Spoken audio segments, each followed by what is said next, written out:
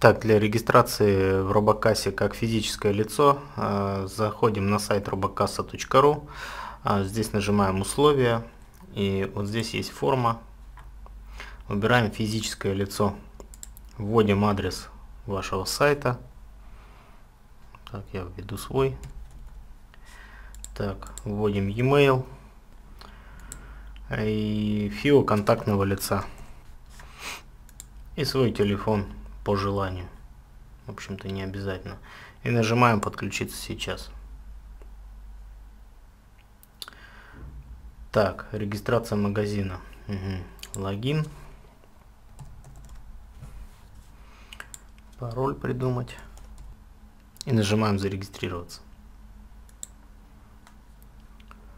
Итак, здесь у нас личный кабинет, и сейчас мы с вами будем настраивать после окончания регистрации, естественно.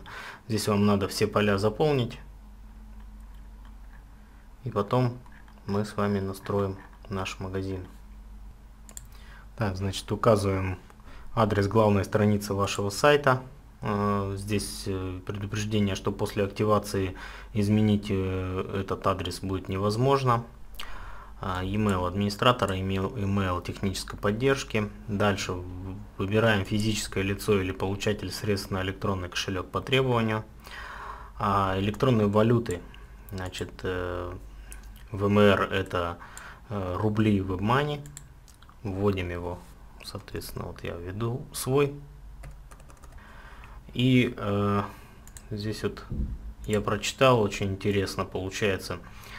Обращаем ваше внимание, что после проведения платежей на WebMoney кошелек на общую сумму 5000 рублей вам станут доступны валюты РБК Money, Яндекс Деньги и карта Виза. Замечательно, значит, все-таки визу можно будет принимать через физическое лицо. А также единый кошелек и Киви кошелек для заказа средств. Так. Указать счет кошелька для другой валюты вы сможете на странице регистрационные данные. Итак, далее. Самый главный момент, что для того, чтобы активировать мерчант, вам необходимо указать WebMoney кошелек, имеющий аттестат не ниже персонального, на который вы будете получать средства.